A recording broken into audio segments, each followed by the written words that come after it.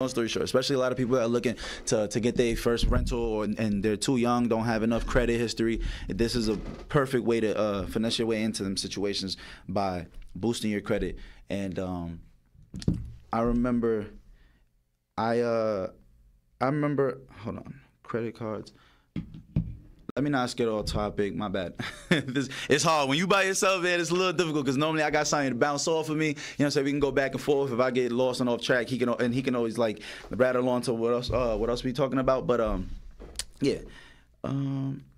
Speaking on boosting your credit and using that to get the loans, to get into these apartments, get into houses, you definitely so another thing is too, though, when you do boost your credit, it only lasts, they tell you how long it's gonna last. Normally they'll give you like a month, 2 or 3 months. You pay for what you get, though. You know what I'm saying? Depending on how much longer you need the boost for, you pay for that. So and it's actually dope because when you think about it, man, these rich motherfuckers are literally just giving out credit cards to these companies that are like third-party teams.